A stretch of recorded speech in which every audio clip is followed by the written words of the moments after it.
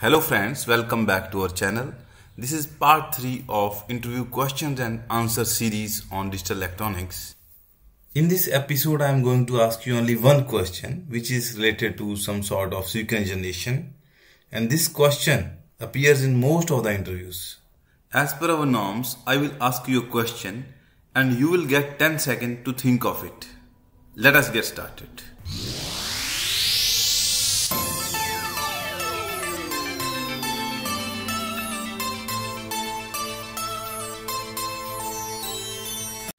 Question number 1 is on your screen, where you have to propose a digital logic design to generate a pulse signal whenever a positive edge is detected on the input signal as shown below.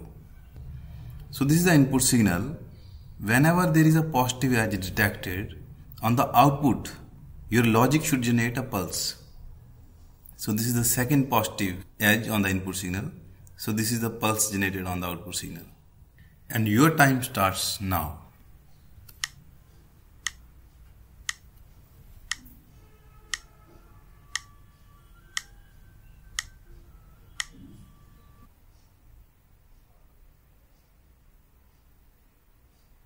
Friends, I will tell you two answers to approach this type of problem.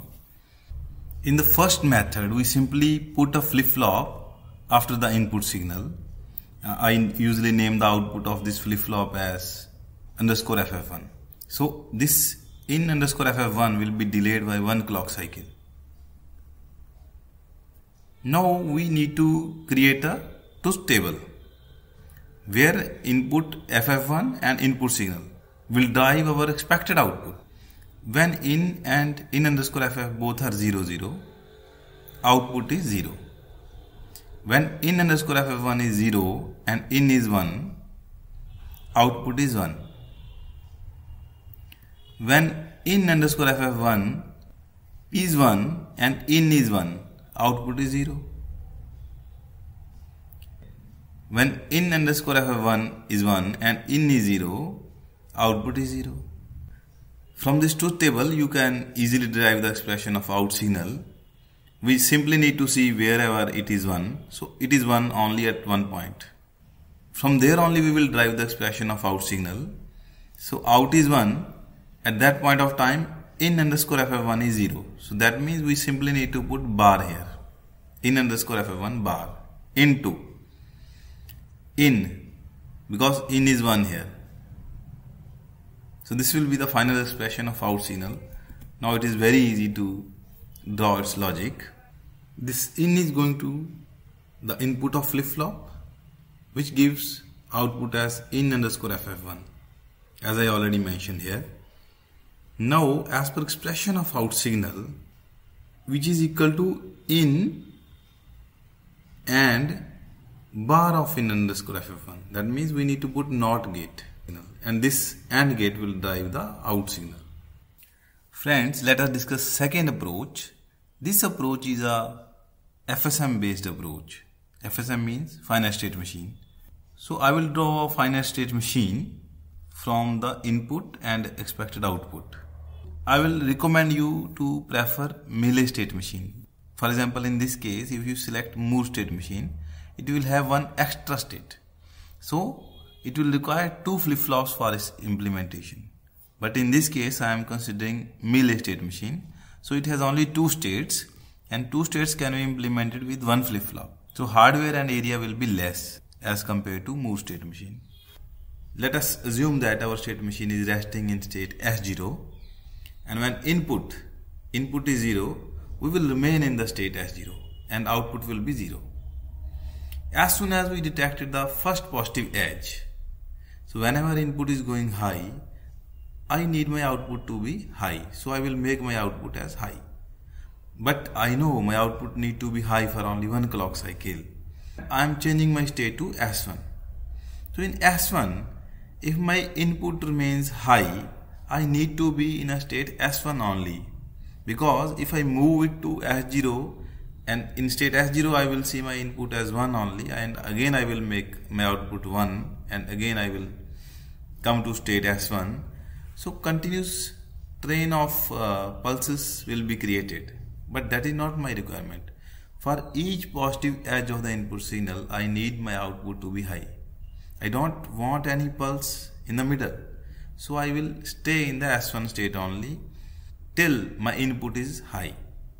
When my input goes 0, I will come back to S0 so that on the next positive edge, I can again give one pulse signal. Friends, from this state machine, it is very easy to realize its hardware. So I am going to explain you how. From the state machine, we need to draw its excitation table.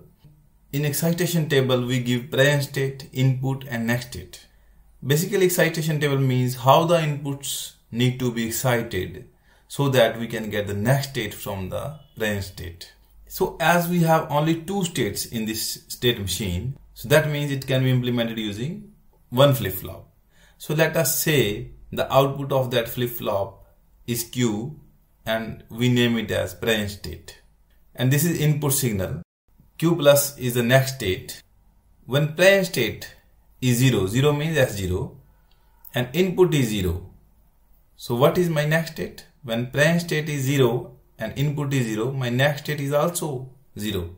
When present state is 0 and input is 1, present state is 0, input is 1, my next state is 1. 1 means S1. When my present state is 1, that means S1 and input is 0, my next state is 0. When my present state is S1, input is 0, my next state is 0. And when my present state is 1, input is 1, my next state is also 1. So to get this next state, and to get this next state, if I am using D flip-flops, D should be equal to this only.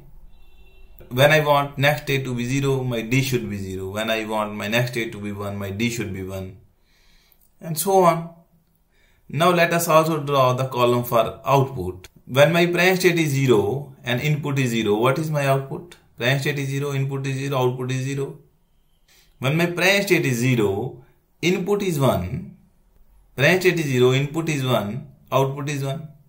So when my present state is 1, input is 0, present state is 1, input is 0, output is 0. When my present state is 1, input is 1, output is 0. So this is the column for output. Now let us see the expression of D and out. Now D is 1 at two places, here and here. And it is a function of present state and input. So here it will be Q bar into input plus, it is also 1 here, Q into in. Now in is common and Q bar plus Q will become 1 only. So we can easily reduce its expression to input. And now output. Output is 1 only at one place. Here Q bar and into in will be expression for out. Now this will be my final circuitry, which is similar to the solution number 1.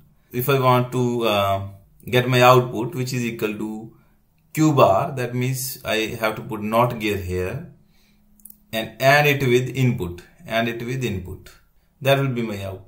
I got the same hardware as I got with the approach number 1. With this, I am going to end this episode. Hope all of you would have liked this video. If you liked my video, please press the like button and share it with your friends and colleagues. And to have the notification of similar videos, do not forget to subscribe our channel. Thank you so much.